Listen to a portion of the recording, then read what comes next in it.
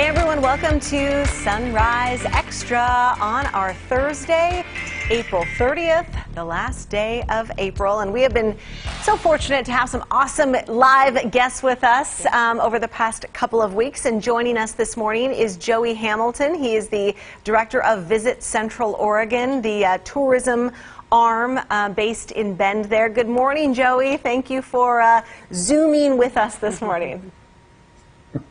Good morning. Thank you for having me. Yeah, so you guys are doing something cool that I have a friend that works with you that we're former colleagues over at the TV station in Bend, and she let me know about a really cool online TV show and virtual kind of experience for all the folks that can't get over to beautiful Central Oregon.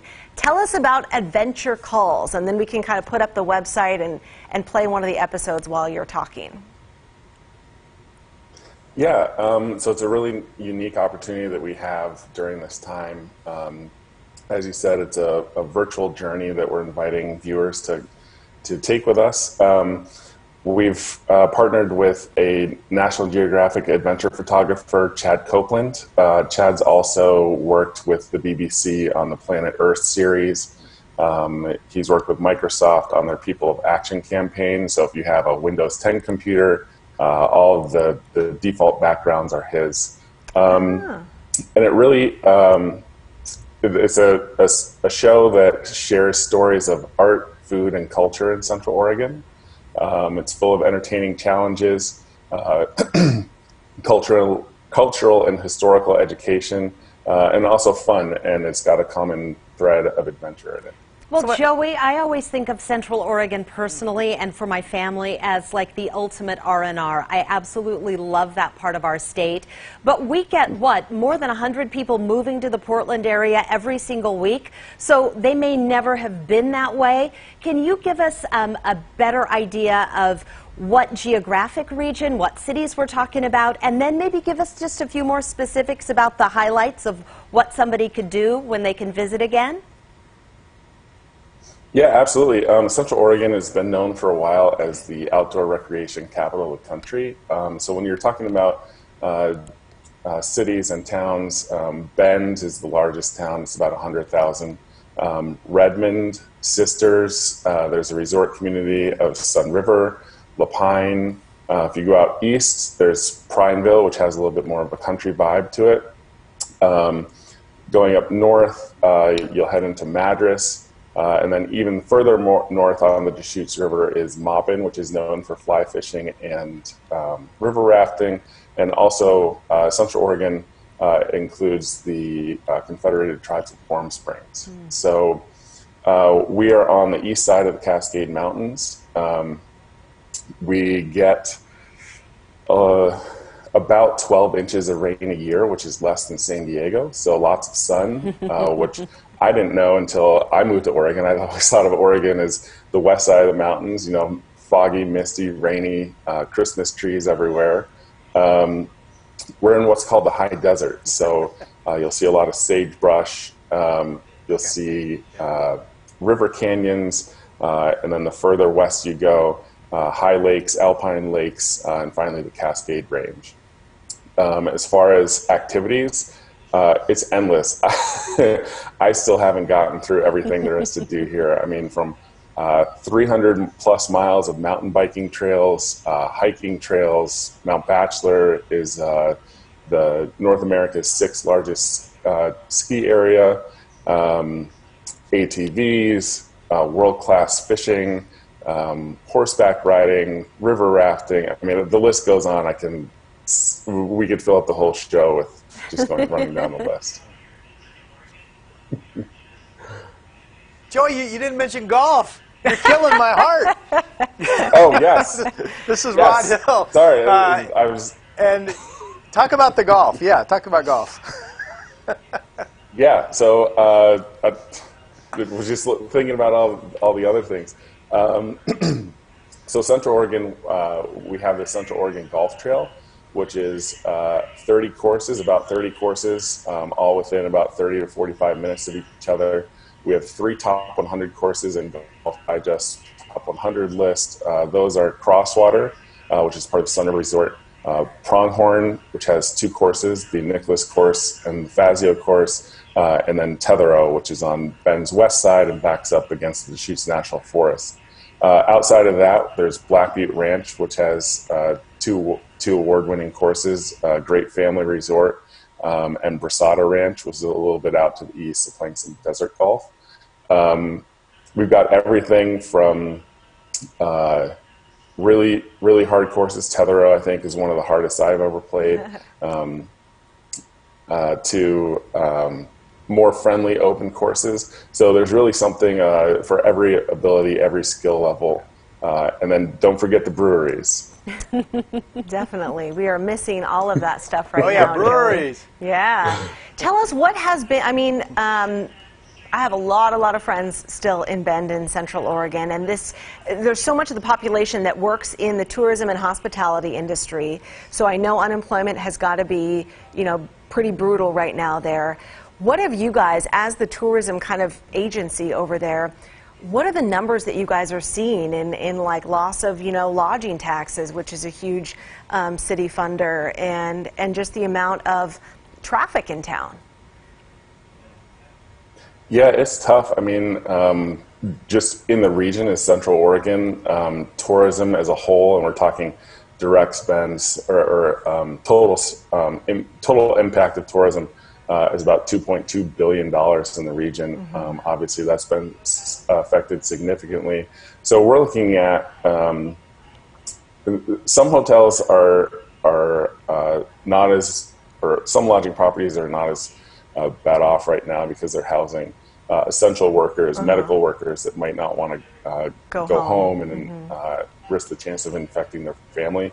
But I mean, we're looking at sometimes upwards of 90% loss of room tax in some areas, and it's a devastating hit. But one that I'm pretty sure that when this passes, we'll be able to bounce back from fairly quickly. Can you tell us, Joey, more about those virtual tours? Because I was, you know, getting online and I was trying to look up some of it, but can you tell us a little bit more about specifically where we can go to see that and what kind of range we'll get when we hop online? Absolutely. So you can go to you can go to adventurecalls.visitcentraloregon.com. That's the show site, and you can also find them on our YouTube channel, which is Visit Central Oregon. We have an Adventure Calls playlist. So we have the first 2 episodes that are out now. You can watch the trailer for the 3rd episode. So things you'll find in the first 3 episodes. The first one's called Winter Haven, so it explores Central Oregon's winter playground.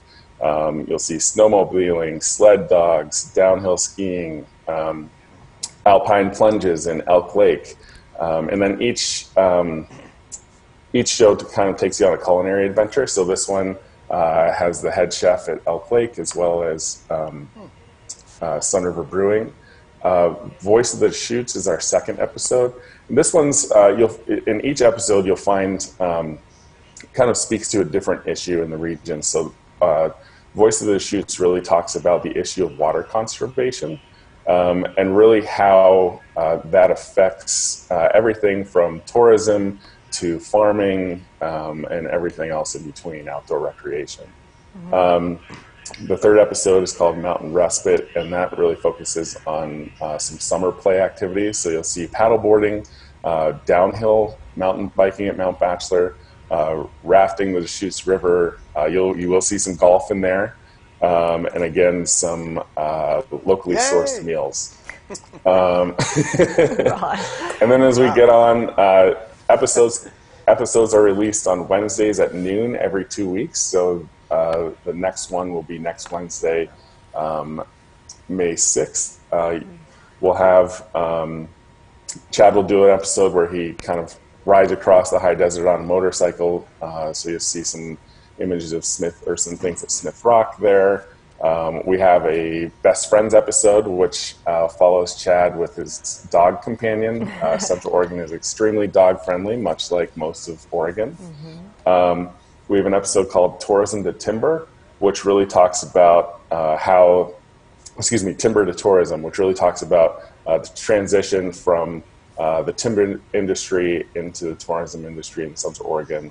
And then the last 2 episodes, one is a military episode where Chad spends some time with people in Central Oregon from the National Guard.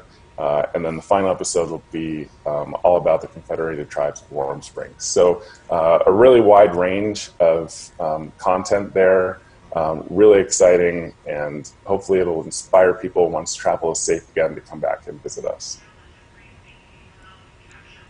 Well, I loved some of the video clips you were showing us. By the way, actually some clouds in Central Oregon this morning. That's the Sun River Resort camera behind me.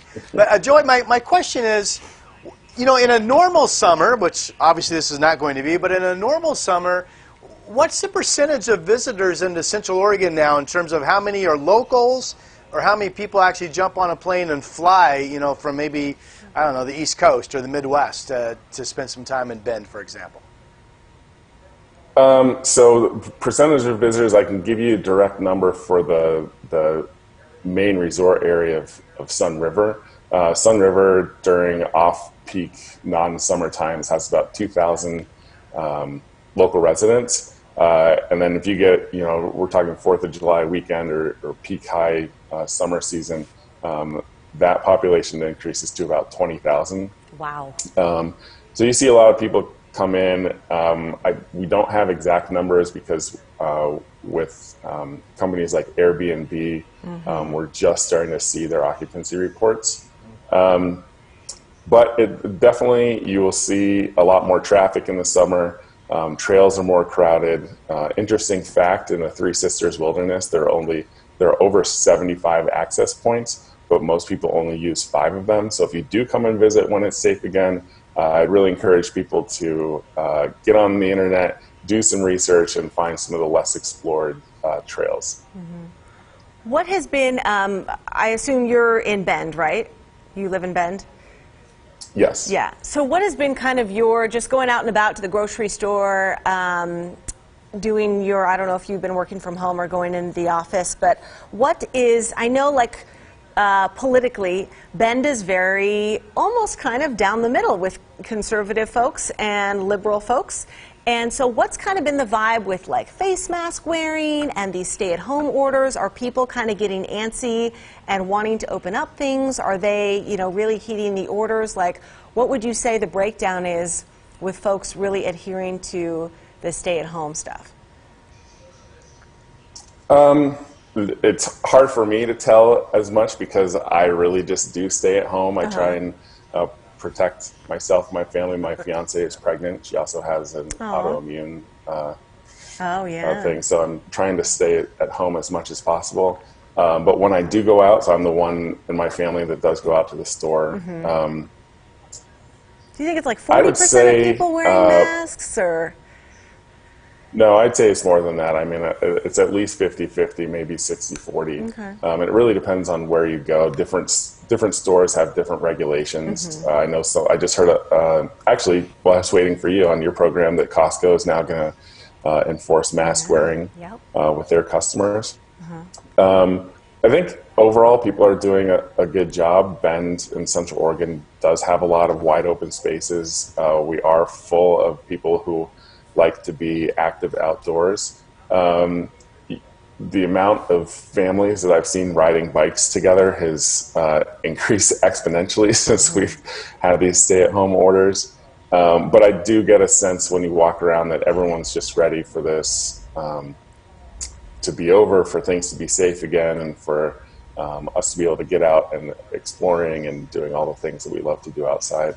You know what caught my ear when you were talking before about places to go and maybe exploring something outside of your usual comfort zone when you go into Central Oregon, which ours is Sun River. I mean, we go to the same places all the time and love them.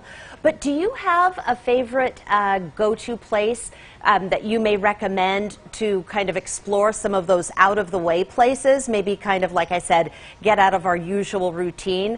I know that'll probably spoil the secret for all the people who already know, but I would love to hear your opinion on that. I think there's some amazing places places in Sisters. Sisters is fairly popular in the summer, but if you have been staying in Sun River, taking a trip or even stopping on your way in and your way down if you're coming over from Salem, we've broken up the region into 6 sub-regions. 2 of my favorites of those are what we call Newberry Country, which is south of Sun River. So the Pines, so we have the Newberry Volcanic Monument, which includes East Lake and Paulina Lake, which has great fishing, Paulina Peak. There's a obsidian flow there that you can walk through, lava flows, and then great fishing to the west of that with Crane Prairie, Wickiup Reservoir, the very headwaters of the Deschutes, and then what we call River Canyon Country, which includes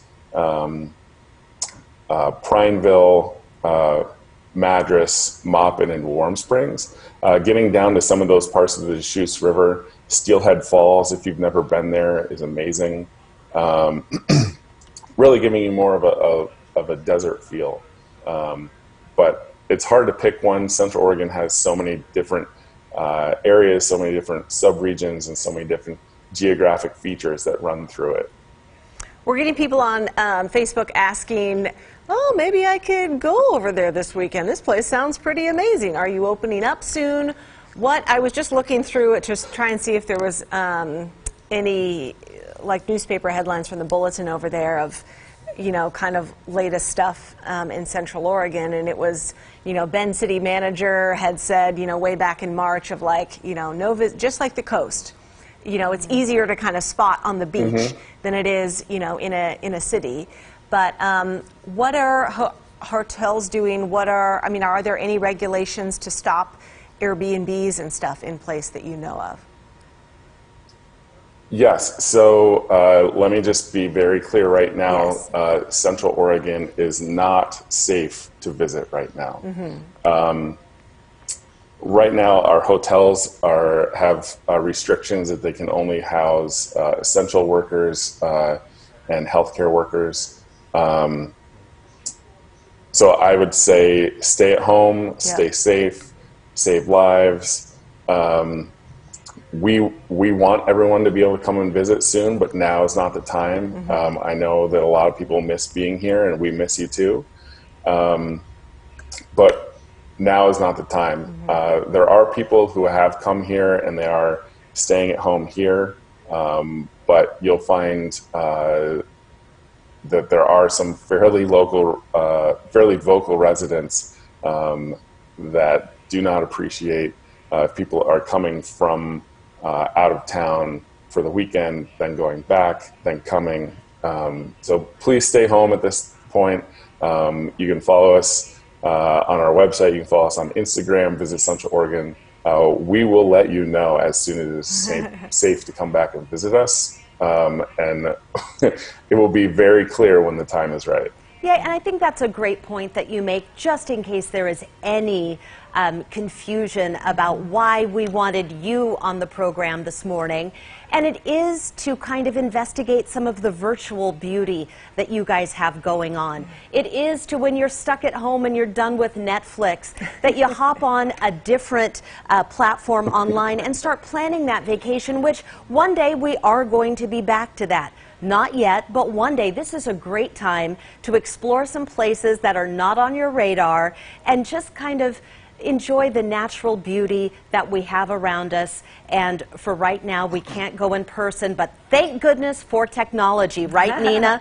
Yes. I mean, we would really be kind of cloistered if it weren't for that, but that is kind of our window on the world right now. Yeah, and how beautiful is that video from those series? So it's adventurecalls.visitcentraloregon.com. They have 3 episodes up, more coming. And what you said, what day of the week are they released, Joey? Wednesday at noon every 2 weeks. So the next episode will be next Wednesday, May 6th. Very cool. Just incredible National Geographic level caliber quality of video. So Unbelievable. thank you so much, Joey, for coming on. We've talked to a reporter over on the coast. We've talked to a reporter in far eastern Oregon. We've talked to north central Oregon and now the Bend area. So really appreciate you waking up early with us. Stay healthy, stay safe, and we will see you, Central Oregon, on the other side. You're going to be even more beautiful when we are able to get over there. That is Sunrise Extra. We will see you tomorrow.